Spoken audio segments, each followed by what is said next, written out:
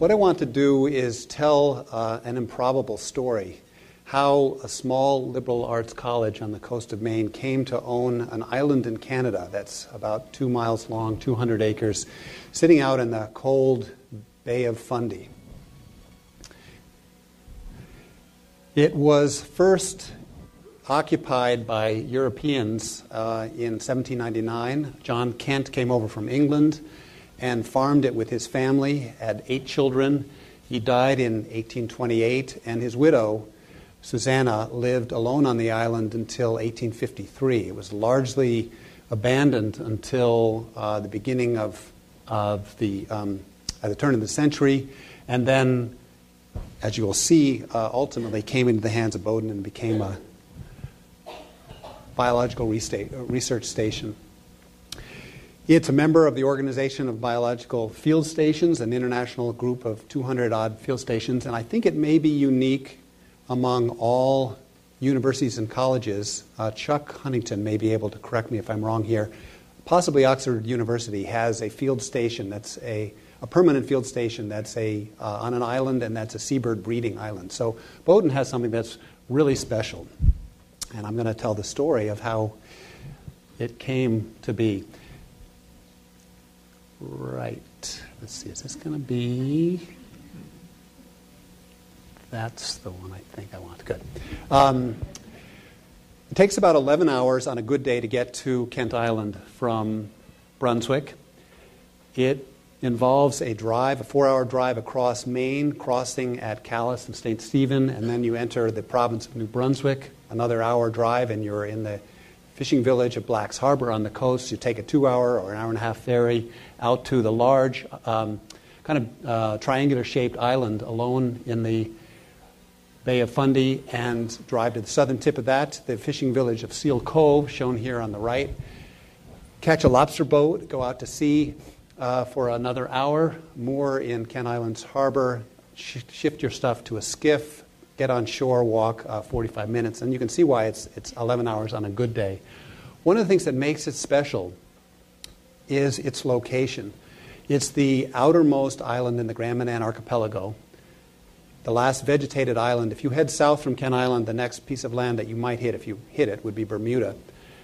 The other thing that makes it unique is the fact that it's an enormously rich fishing ground, and it is that because of upwelling that occurs due to the Labrador Current that swings around the peninsula of Nova Scotia and goes in through that dark blue channel and hits landforms that push that cold water up. That's also not only why it's so nutrient rich and why you get these seabird breeding islands and a lot of marine mammals like right whales, but that's also what makes it so cold and foggy. Grand Manan is a really special place to be associated with. I'm sorry that Russell Ingalls, our caretaker, who was a Grand Manan fisherman, wasn't able to make it. He was planning to, but they couldn't fight the snowstorm down. But if you look at the 5 villages on the coast of Grand Manan on the way down to Seal Cove to make it out to Kent Island, they look very different from most villages you'd see in Maine. They're real herring and lobster and sea urchin and scallop working communities. There are about 3,000 people who live on Grand Manan year-round. You see very few tourists, a little bit in the summer, but it's kind of it's a hard, cold place, but with a rich history, and we're so lucky to be part of it. The story I'm going to tell is probably one of the few stories that could be told that involves the Luvumba Valley in the Belgian Congo, Tristan da Cunha Islands in the South Atlantic, Barro Colorado Island in Panama, and the Bay of Fundy. Everything I tell you tonight, to the best of my knowledge, is true. It will not sound true. But I want to say that in advance, with 2 exceptions. I am going to tell 2 stretchers. But I think you'll be able to recognize what the stretchers are. So it involves 3 really odd places. Panama, where the idea for the field station was spawned. Tristan da Cunha, where a bird made a wrong turn. Luvumba Valley in the Belgian Congo, where a quest for a very rare bird took place. And ultimately it ended up in the Kent Island, which is the biggest island here, becoming the site of the Bowdoin Scientific Station. And then, thanks to a lead gift by Bill Gross and many other supporters of Kent Island, including David Webster, Hay Island and Sheep Island were added in 2003, and now the Bowdoin College owns the entire archipelago. It involves also 3 birds. The top bird on the left is a bird called the yellow-nosed albatross. It's a bird with a wingspan, I don't know, Jan? 7 feet, 7 or 8 feet. Common eider, lower left. And a bird that I just have a black and white illustration of here because it might or might not have existed, called Grauer's broadbill. So those 3 birds play a key role in how Ken Island came to Bowdoin College. And it involves 3 amazing men. On the left, Ernest Joy, a Grand Manan fisherman. Next to him, holding a Cory bustard, Alan Moses, a Grand Manan fisherman as well, an amateur taxidermist. And Bill Gross, taken in this picture, I think he was 18 or 19 years old, just finished his first year at Bowdoin. And he had a vision. Now, Bowdoin has a long history of ornithology, dating way back to its benefactor, James Bowdoin III. And so it's only fitting that we be a lead campus across the whole nation in the study of ornithology. You'll note him holding gingerly a blackbird or something, and in his belt he's got a couple of more. And although he was born exactly 2 centuries before I was, I realized that in many ways my childhood was quite similar to his childhood. So Alan has given you a little bit of background, and I want to show you some pictures. I was the 5th of 5 boys, and I'm afraid to say a bit of a disappointment to my parents. They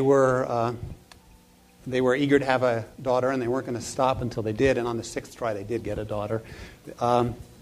I was also kind of a bookish lad right from the get-go, as you can see. A little more serious than my older brothers, who were throwing knives and firing off weapons all the time, and I preferred to study. And here's my grandfather, who, in fact, this is all true, although my brother George may have a slightly different memory of it. But he had a kind of a puberty ritual, which was that when we reached the age of, each of his 5 grandsons reached the age of 11 or 12 or whatever he imagined puberty to be, they would be invited, summoned really, down to his rural house, and he would present them with a shotgun and a lecture on gun safety and a lecture on manliness. So this is my brother Peter here, next oldest to me, and he's been instructed on how to shoot birds. But when my turn came, and instead of a shotgun, I got binoculars. Now, as Alan said, I had to wait a while. I actually did get my gun, and I got it in kind of a funny way, and this is a good lesson maybe for Bowdoin students. Spring of my senior year, I was taking ornithology from Charles Sibley, who many of you may know as a leader in molecular biology, one of the first people to apply a technique called protein electrophoresis, and then after that DNA hybridization, to try to unravel the evolutionary history of all the birds of the world. And I walked into his office and said that I was interested in traveling after I graduated from college. Did he have suggestions? And he said, how'd you like to go to Colombia and Ecuador and collect bird blood samples for me? And I said, boy, that'd be fabulous. I'd love to do that for the year. But I would need someone to go along with me who was fluent in Spanish and knew how to handle a gun.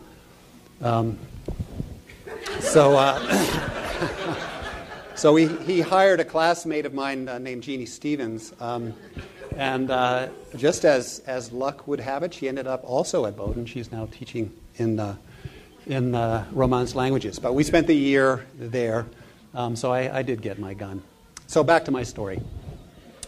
The first hero of Ken Island is this fisherman, Ernest Joy. He was born in 1877 on an island just south of Grand Manan called Wood Island. It's actually between Ken Island and Grand Manan. And like many Grand Mananers, he was an astute naturalist.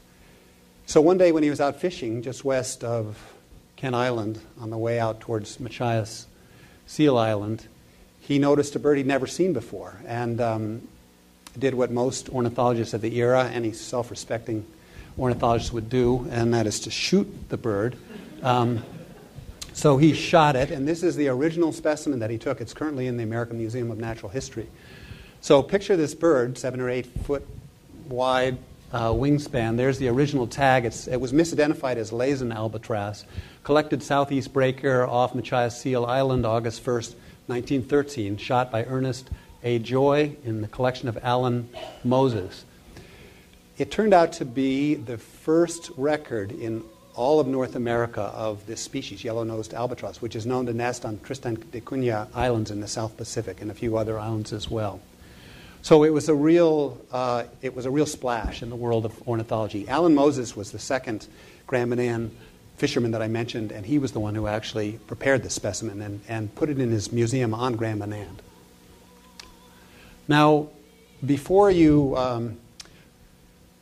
jump to any conclusions about Ernest's ethical behavior shooting this bird, you need to understand a little bit about how ornithology was practiced at the turn of the century before people had good binoculars. And they would probably have had access to this book. This is one of the most important studies at the time, bird studies. It was the early field guide, an account of the land birds of eastern North America. And I suspect Alan Moses and Ernest Joy had a copy of it. And it was useful because if you looked out your window and you saw a small bird hovering by the flowers in your garden, you could simply get your shotgun out and shoot it and then pick it up and take a look at it and compare it to the plate in the book. And yes, sure enough, it is a ruby-throated hummingbird, adult female. And you could spend a lovely day going through the woods and identifying birds as you did. So this was really part of the ethos of the day. So he gave this specimen to Alan Moses, who was 4 years younger than Ernest Joy. He was born in 1881 in Grand Manan, and the son of a good naturalist as well. Alan prepared the specimen, and word quickly got out to the American Museum of Natural History in New York about the existence of this absolute novelty, and of course they wanted it in their museum. So they sent a delegation up from New York City to remote Grand Manan, bringing kind of mirrors and baubles and things like that in hopes of exchanging it for this specimen. But Alan Moses was a little smarter than that, and he said, no, I'll give it to you for free on the condition that you allow me to accompany an American Museum of Natural History expedition to some exotic spot. So that was in 1913. He had to wait 15 years until 1928. But in 1928, Alan Moses got his wish, and he was taken on as the taxidermist on an expedition to what was then Tanganyika and the Belgian Congo, now the Democratic Republic of Congo and Tanzania, on an expedition that was financed by an amateur ornithologist named J. Sterling Rockefeller. They're pictured on the left. So picture this, if you can. Alan Moses, a fisherman from a small fishing village in the Bay of Fundy, is in Tanzania with some Maasai porters, 2 rhino horns, and one of the richest men in the world at his side. And he has a look, slightly befuddled look on his face to me like, how did I get here? Reading his letters home is just fascinating because he was half Rockefeller's age and came from such a different world, but they got on famously. Rockefeller had great respect for him. They were great traveling companions. Rockefeller would occasionally leave Moses and go off and have a game of golf with one of the consuls in the area. The main purpose of this expedition, though, was a very rare bird, or a bird that might not even exist anymore, called Grauer's broadbill, a bird maybe about this size, like a robin or something like that. There was only one specimen in the world. It was in the Rothschild collection in England. And Rockefeller funded an expedition to the tune of $150,000 to get that specimen, in addition to others. They tromped for 14 months, beginning in 1928. They found themselves frustrated yet again in eastern Belgian Congo. And along the way, poor Alan Moses contracted malaria. So he was left behind in camp while Rockefeller and some of the other members of the troop went off yet again for a fruitless day hunting Grauer's broadbill. And lying in this malarial fever stupor in his hammock, alone in the camp, Moses happened to look up in the tree, and there, was Grauer's broadbill. So you know what he did. So this is the this is the original specimen that Alan Moses shot of Grauer's broadbill. Now, this of course made Rockefeller's investment and made the expedition a success. And so over a campfire, according to Alan Moses' notes, that evening Rockefeller turned to Moses and said, "My good fellow, what can I do to repay you for your incredible achievements?" And Alan Moses said, "There's a little island back where I come from, off of the island of Grand Manan, called Kent Island, and it's the last refuge of a bird called the common eider." Now, common eiders, if you were to go out tomorrow morning out to Popham Beach or Morse Mountain or something like that, you would see them by the hundreds or thousands in big rafts. In the 1920s, one estimate was that there were 30 pairs remaining in the entire Gulf of Maine, and they all nested on Kent Island. They were exploited for their eider down and for their eggs, and they had become perilously close to extinction. And Alan Moses and his sister were the two people to promote the idea of a field station. So here's an article in Maclean's magazine from 1942 about Alan Moses. He saved the Fundy eider. That's a male eider on the left and a female eider on the right, and they're big sea ducks that are fairly easy to see. So Rockefeller, being a man of his word, wanted to pay Moses back for the Grauer's broadbill. He went ahead and bought for 1/6 the cost of this expedition Kent Island and set up a sanctuary for birds, for the eiders. The eiders quickly rebounded, and he made Alan Moses and another Grand Manan, Ralph Griffin, the first two wardens of Kent Island back in 1930. Now, Rockefeller didn't get rich by starting bird sanctuaries, so he always had his eye out for a way to make a little extra cash. So in addition to being a bird sanctuary, he thought, well, maybe it should be a silver fox fur farm as well. So those cages that you see on the left, and for Kent Islanders, that's down near the cow barn and the outhouse, and you may have seen some of that wire pressed down in the grass. That's where his silver fox fur farm was from 1930 for several years. Alan Moses here on the right was not too enthusiastic about the idea. He could sort of see the contradiction between these two ideas. But Rockefeller was, again, intent on figuring out what to do with this island in the Bay of Fundy now that he owned it. Now, at almost exactly the same time, actually in 1927, Bowdoin ornithology professor Alfred Gross, shown on the left, was awarded a sabbatical. And he traveled all over the world doing research on birds. And he brought with him his son, Bill, who I believe is 12 in this picture. And they're in Panama. Notice what Bill's got around his hip here. He was in the guns as well. And this picture was taken on Barrow, Colorado Island in Panama, right in the middle of the Panama Canal. And Bill tucked this idea, he told me, away in his head of a field station, because Barrow, Colorado Island is the field station of the Smithsonian Tropical Research Institute, very famous biological field station. So when Bill ended up going to Bowdoin, some years, not too many years later, it happened that Ernst Mayr, a famous evolutionary biologist at Harvard, persuaded Bowdoin ornithologist Alfred Gross to send some Bowdoin students up to Kent Island to do some bird surveys. So that's the kind of before picture on the left, the 4 Bowdoin students who were sent on this expedition. Here they are on the right, and then Bill is circled. Now, I don't know what got into Jan Pearson's mind and Peter Cannell back in 1980 when they were up there, but they started a sort of a funny tradition of posing in the same poses as the original 4 Kent Island pioneers. Notice the collar of the guy in the back.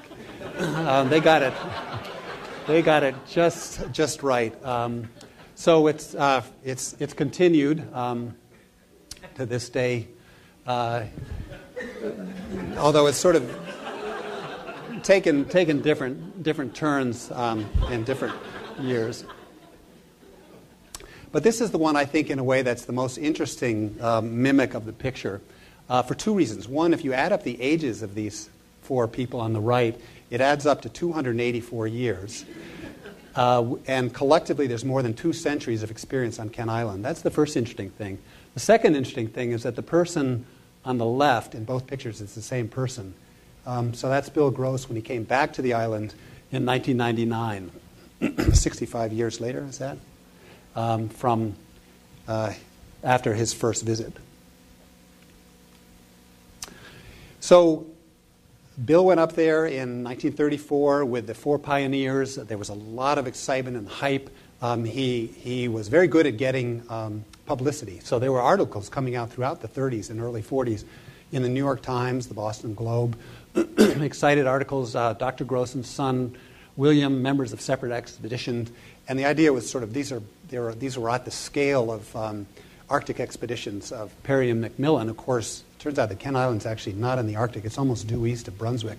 And they weren't the first Europeans ever to get there either. They'd been there a couple centuries before them. But nonetheless, it was a very exciting time.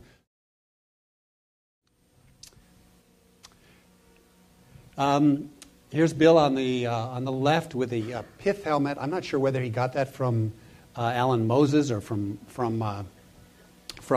his time in Panama, but it was kind of the flavor of the era. Everybody, they were named captain and expedition leader, and it was a slight military feel to it all. But this is the 1935 crowd, and this is the year when Rockefeller visited his island, saw what was going on with these Bowdoin students exploring the biology of birds, and turned to Bill and said, "What do you think about this as a gift to Bowdoin?" And it was Bill's vision to make it into something like the Smithsonian Tropical Research Institute's biological field station.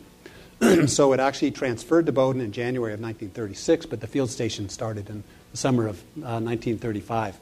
Bill was great at getting free stuff. He got onto this idea, I think he was inspired by Admiral Byrd, of writing companies and saying, "Hey, we'll sponsor your company if you send us an Electrolux fridge." So here's someone on the island, I'm not sure who, cutting a slab of seal meat to put into the fridge.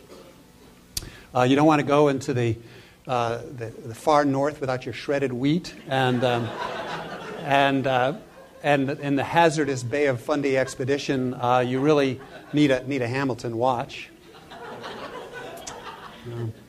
And of course, your Phillips delicious cans. That looks like a great summer for food, doesn't it? Now, the first year was called the Bowdoin Biological Station, but there were 2 aspects of the work being done there that were a little broader than biology. One was radio transmission. So here's Charles Ruxtall from MIT, who did a lot of work in radios, and also in weather, meteorology, as you'll see in some of the other pictures with Bob Cunningham. So in I think it was 36, it became the Bowdoin Scientific Station. So this is the sound of Leach's storm petrels. If you close your eyes and if we could darken the room and get rid of the exit signs, you'd have a feeling for what it's like to be on Kent Island at night.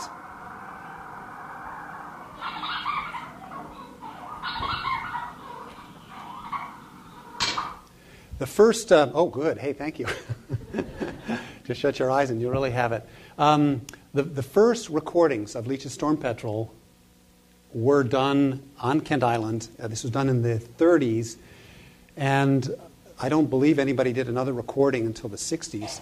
And the way you had to do it back then was to use a large parabolic reflector there with wires going back to a shortwave radio, which transmitted the sound from Kent Island to Grand Manan, where there was a great big recording truck. So you couldn't have a little digital recorder. There's Alfred Gross, second from the left, supervising all of this. So a lot of the early work in the 30s was work on the biology of seabirds. One of the things they did was to answer a question I'm sure you've all been curious about, which is how many Leach's storm petrel adults can a great blackback gull eat in 20 minutes? And the answer is 5. Now, about that time, 1937 to be exact, a young man named Bob Cunningham came to the island. And he struck up a friendship with Ernest Joy, who had replaced Alan Moses as caretaker of the island. Actually, Ernest was caretaker from 1934 on, actually till 1949. And he was helped in odd jobs by a carpenter named Lester Tate.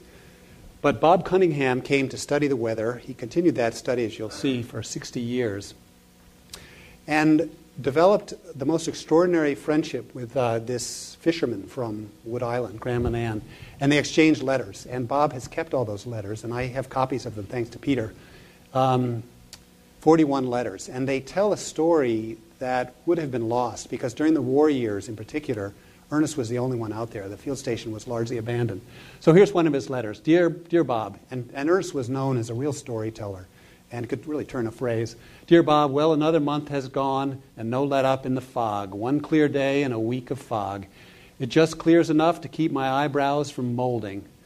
Everything is wet and gets no time to dry. God, will it ever end? And he has a wonderful turn of phrase. I always like this for when you're really busy, with reference to Lester coming down to do some carpentry work. Well, Lester was down and going around like a fart in a mitten. whatever that is. But going around and around, he had 3 days' work to do in one. And I guess I'll have to go over to see this. So during the war, as I said, very few people came. I have to get up close to read this. This is a letter from 1942. Dear Bob, well, you notice he always starts with well. Well, another month has gone and the summer is going. I have been looking for a letter, but none as yet have I seen. Are you still teaching? There's been a lot of things drifting around. Some is lumber, lard, coffee, airplane parts, and dead men. There has been 4 bodies found around Graham and Ann. Lee Wilcox picked up one off South Head Graham and Ann, 1 at Gannett Rock, 2 at Long Island. I have not found any yet, and glad I am. There was some lumber and some bucket of lard. I got the bucket, and the gulls got the lard. Ernest was also very proud of this rubber suit that he got. And he told a story. I can't believe this is true, but he said but he was famous on Graham and Ann for telling the stories. People would come to Graham and Ann just to Kent Island just to hear him spin the yarns. But he said a house floated up on the beach, but just a wall of a house. And he walked into the house and looked at the wall, and there was a hook on the wall, and on the hook was hanging the rubber suit. So that's him posing in his rubber suit. Fast forward ahead 73 years, and I think Ernest would be pleased that in many ways Kent Island looks much the same. So that's a picture from the 30s on the left. You can see the silver fox fur farm, and pretty much the same on the right. The forest is still a simple, magic, enchanted place. Very low diversity, but very beautiful everywhere you look.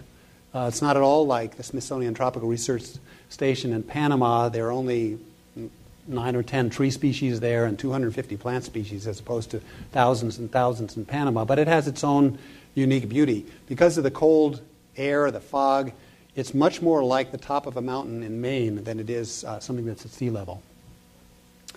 And spectacular birds, about 200 bird species come through.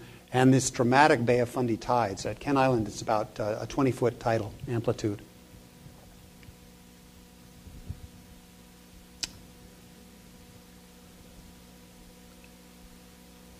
Getting there is still pretty much as difficult as it was when Ernest was there. Our current caretaker, Russell Ingalls, takes us from Seal Cove, the hour across the Bay of Fundy, to the Three-Island Harbor, Hay, Sheep, and Kent. And Moores transfers to a skiff that actually Marco built and gets us to shore. So these are 2 different field trips. This one was last March when I went with my advanced winter field ecology course. And from there you do a lot of walking across the basin if it's frozen. Let's see. And then in summer you get to go across the mud at low tide. The facilities are still as simple as they always were. No running water, and when the sun comes out, once a week or so, you get to take a bath. One thing is different, and Ernest, I'm sure, would notice it right away. Marco, actually, after we got an NSF grant in the early 90s, built a wing off the old hay barn on the left. That's now known as the dorm, and the wing on the right, just attached to it with a breezeway, is a lab where we do our research. The other thing that's different from the old days is that we run entirely on solar energy, solar panels there on the roof.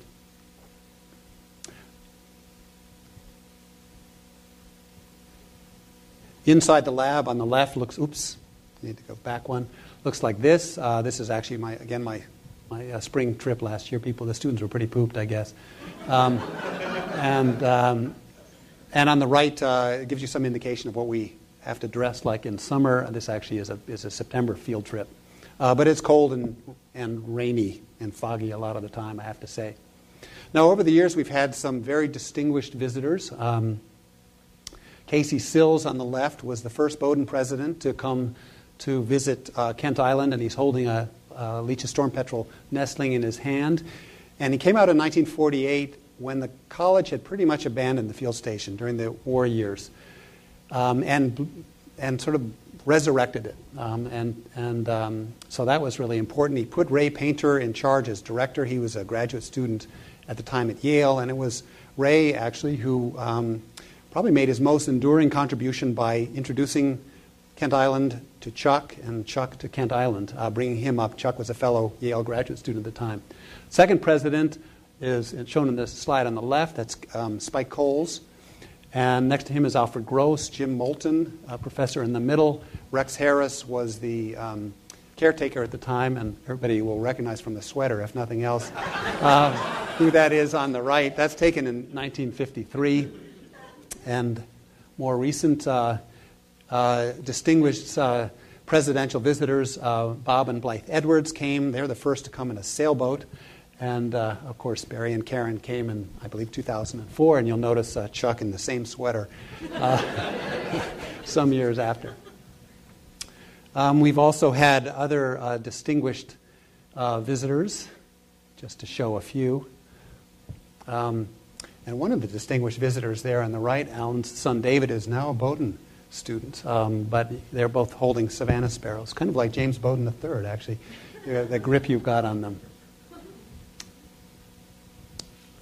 So people often wonder what it is we do on Kent Island and how you can spend 2 months in the fog and cold. And that's a good question. Do you get island fever? Well, first and foremost, it's a place to learn how to do science and to do science. So usually we have 8 undergraduates, typically 6 from Bowdoin, 2 from other institutions, so we get some intellectual cross-pollination. Several graduate students, faculty researchers from various institutions and federal agencies in Canada and the U.S. coming to do research. And the research isn't just about birds, pollination biology here, marine intertidal work. Pierre Kresge is my honors thesis student working on lichen ecology. Anna Bender did some cool work on the response of the forest to removal of an introduced herbivore. I'll talk about it in just a moment. But most of the work probably over the years has been about birds. We've had long-term studies of tree swallows here nesting in a permanent set of nest boxes. The king of all the birds on Kent Island has to be the Leach's storm petrel. So this is a little bird that you heard called before. It's about the size of a robin, maybe a little bit smaller. Nocturnal in its comings and goings to the island. The reason for that is that it's a mouthful for a gull or a falcon or a raven. They nest in burrows in the ground, and Chuck Huntington began a study of these birds back in 1953. I think this is holds the record for the longest term study in the field of any population of plants or animals by a single individual. So that was before, and here's after. And Chuck is still at it at age 88, I'm glad to see, and I'm sure he's planning next summer's research as well. Now, growing out of that work, because of the foundation that Chuck laid, have been some incredible collaborations. Mark Hausman is shown here with a plastic cap of a lancet, I guess, in his mouth, working with Ben Chan, a Bowdoin student, taking blood samples from Leach's storm petrels of known age. And the work that they have done, this collaboration, has been featured in Discover magazine and listed as one of the top science stories in all the sciences in 2003, also picked up and featured in Science. And what they're discovering is that Leach's storm petrels, which lived to 35 years or older, apparently have some molecular mechanism to either repair the tips of their chromosomes from eroding with cell division. Something allows them to live much, much longer than other birds. And that could not have been done without these known-age birds that Chuck studied. But there's one study that's even longer term than Chuck, if you can believe that, and that's Bob Cunningham's work. So here's Bob as a young man, probably in the early 40s, I guess, with Ernest Joy, looking in one of his little weather shacks. And Bob started a study I guess he didn't know at the time that it would be on long-term changes in fog chemistry and climatology, because Kent Island is such a beautiful place to study fog. And here is Bob years later, and for Bowdoin faculty here, imagine publishing a paper with this title, Fog Studies in the Bay of Fundy Over a 60-Year Span. It makes you tired just to think about it, doesn't it? And Bob is still interested in the weather. I have to say a little bit about Bob Mock, director here. He not only instructs the students on how to throw a football, which he's very good at, but he is the brains behind our databases. He's a very good computer programmer as well as a great field biologist, and I wouldn't be able to do what I do with the Savannah sparrows I study without Bob's work. The other thing that Bob has done just this year, which is really cool, you can check this out yourself, he has set up a weather station on Kent Island that communicates via satellite. You can now instantaneously look at what the weather is like at Kent Island from the comfort of your office here on campus. So these are data from this last snowstorm over the weekend, showing in red solar radiation. So you see 3 peaks that corresponds to 2 sunny days and a cloudy day, and then temperature where you had a great big fall. So you can actually use that at any time. The Graham fishermen are really indebted to Bob for that and using it all the time. Bob will have his last summer as director, or at least for a while. Maybe he'll go on sabbatical and return someday. And we just hired a wonderful biologist, Damon Gannon, has his PhD from Duke University. He does a lot of work with marine mammals and marine fish. He's doing a postdoc in Florida. But he'll be up here in May and will overlap an apprentice with Bob. So we're looking forward to that. But we don't do just science on Kent Island. As Alan made mention of, where maybe science is only half of it. I think the other half is community. So we have a lot of traditions that have grown over the year. One of them is a July 4th beach cleanup on the left, and there are prizes for the most useful item, the most disgusting item, and I think Kevin and Amy here won the most patriotic item that year, which was some rope that happened to be red, white, and blue. We typically have 1 or 2 artists in residence on the island. So when we're not doing science, we have the opportunity to have art lessons. There's Susan Kalini in there for any artists in the crowd, and Amber Reed with our 2 artists in residence. We do music, make our own music. There is no electricity on the island other than the solar panels. We don't have internet, we don't have email, we don't have television, and so you pretty much are on your own for doing your own kind of entertainment, do a little bit of athletics and yoga. And at least once a summer, we dive into the cold Bay of Fundy. At least I don't do it any more than once. It's frighteningly cold, and people get out of there very fast. Alas, we don't have Bowdoin dining service, but we do have great food. We have a student cook who's hired every summer and cooks Monday through Monday through Friday, and then on weekends we split the duty. I don't think U.S. Fish and Wildlife Service Agent Stott is in the audience, so I can point out the gull eggs in the bowl there on the right. But you're pledged to secrecy here. Actually, this is going to be a podcast, isn't it? Uh-oh, I'm busted. I think the statute of limitations has run out on those eggs. Saturday night is a time for writing letters. Here's Corey Freeman Gallant penning one home, and we're always glad when the mailboat arrives once a week, and sad if we don't have a letter from loved ones.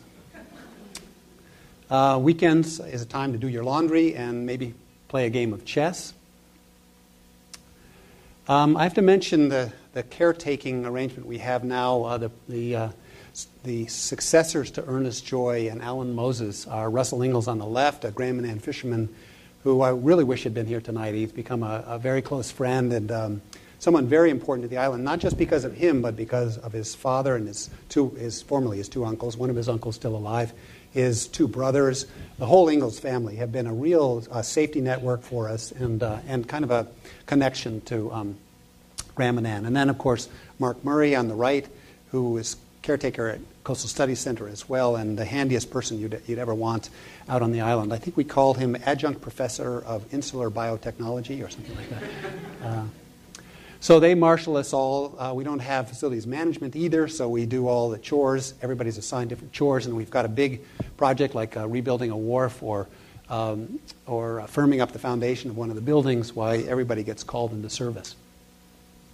Okay, if you'll permit me, I'm going to just do two more things, I think, here. But I have to tell you one more gun tale. In 1959, Russell Ingalls' great uncle, Wesley Ingalls, who owned hay and Sheep Island at the time, wanted a way for his nephews to be able to make a little bit of money.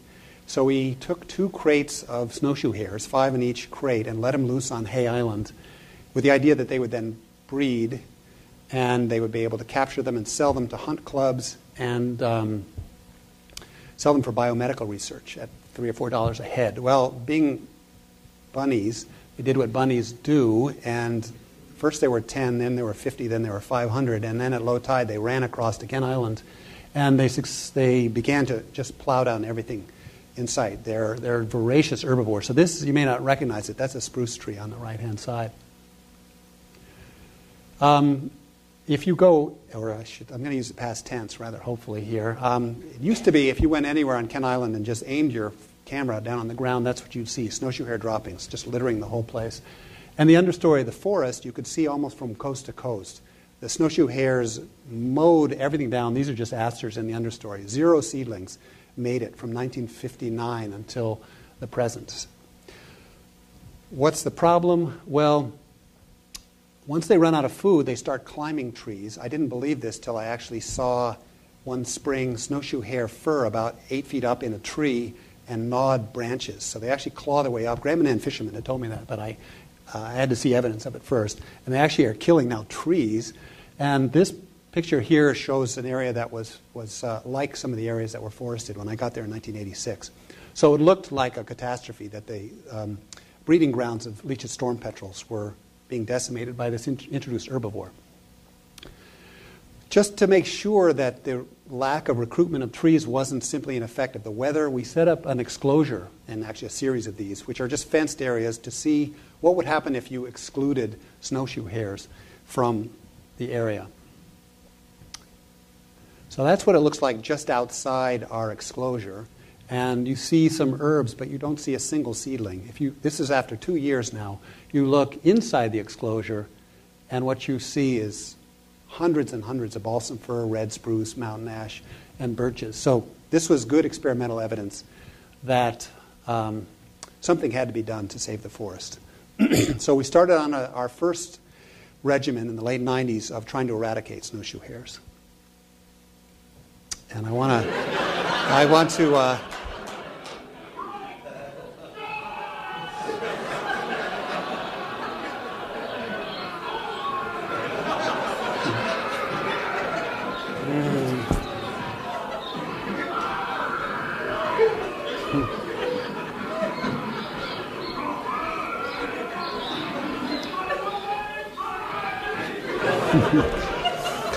So that's one of my stretchers. But that's what it felt like trying to get rid of the snowshoe hares. So I was at a loss. What do I do? And I thought, well, who does eradication best?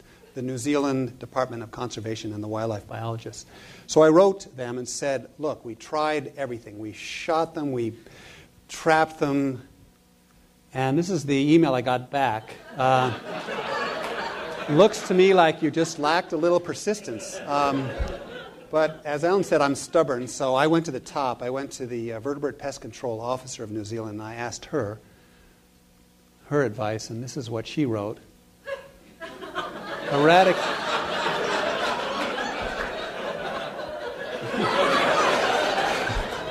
Okay, now, remember, I have 4 older brothers, and we're all armed, so you don't say that sort of stuff. So we took the gloves off, and I got on the internet, and I met Craig. So Craig lives in northern New Brunswick. I've never met him in person, but we've corresponded, and we got him to come down with 16 of his hounds and 2 of his friends. Russell said they did a lot of drinking, but they also did a lot of shooting. But that was just the beginning. Then I went to my optometrist and my dentist and my other dentist friend, and brought out the really big guns. So 2 of these gentlemen are here tonight, Rick Elsesser and Tom Scaling, and this is Russell on the right, Bob Nagley from Barry's Opticians. And they went and really got things going, but we still had to make sure the job got done, so we recruited Bowdoin students as well. And I think we got the last of them. No one has seen a snowshoe hare on Kent Island since last April. And Russell's been out this winter in the snow, and he says there are no tracks. So here's what it looks like. I don't know about you, but I see that and just get a surge of pride. Those are white birch seedlings, and I don't think anybody's seen that in a half century. That's what it looked like at first. This is what it looked like more recently. So I think in another 15 or 20 years, Kent Island is going to really bounce back. Okay, I'm almost done now. I have to do more things I'm going to say.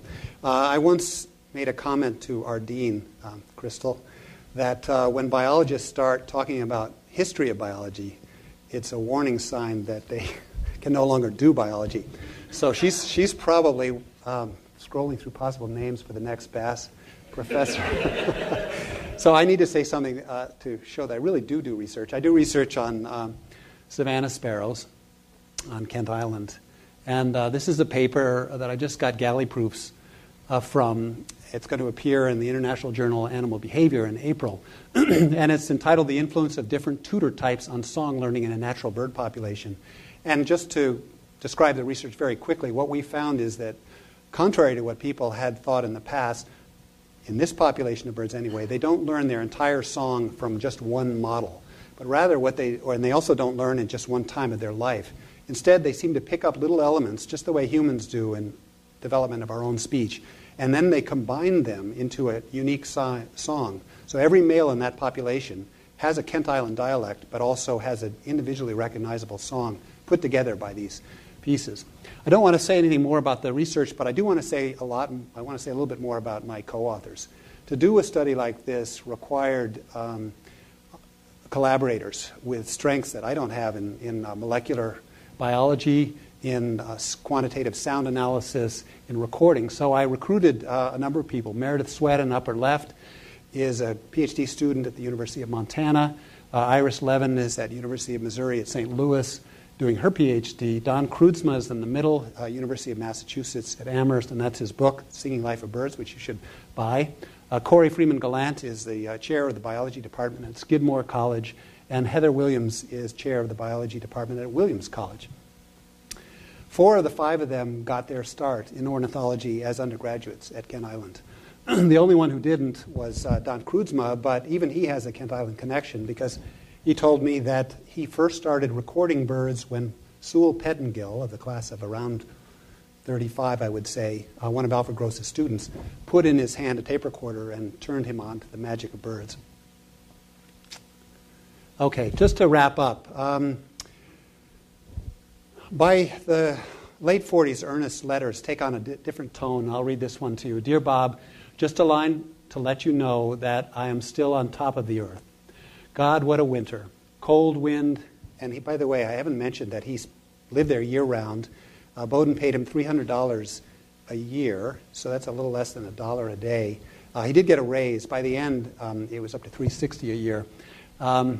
And he maintained weather records and maintained the buildings and so on. God, what a winter. Cold wind, snow, and rain, and such mighty rough seas as we have had this winter. I just wish you could see the basin. It is piled up with ice like the North Pole. Today is mighty cold, blowing like hell, and vapor flying, but thank God it won't be too long now before spring, and you will be getting ready to come up, I hope. In the spring of 1948, Ernest's housekeeper / common law wife, Carrie Chase, got ill. Ernest lit a fire on the northwest corner of Kent Island to try to get help and was unable to get help, and she died in the fall of 1948. So Ernest spent the winter of 1948 alone on the islands, and that was the last winter for him. His last letter to Bob Cunningham ended with the most poignant line. He said, "I have lived a long but not a very useful life, but it can't be helped now I see where I could have done better. With love to all, Ernest." But I think everybody here would agree that Ernest did a lot in his life. I think he'd be very proud of the legacy of the Bowdoin Scientific Station, and I think we're tremendously fortunate as a small college to have a place like Kent Island. Thank you very much.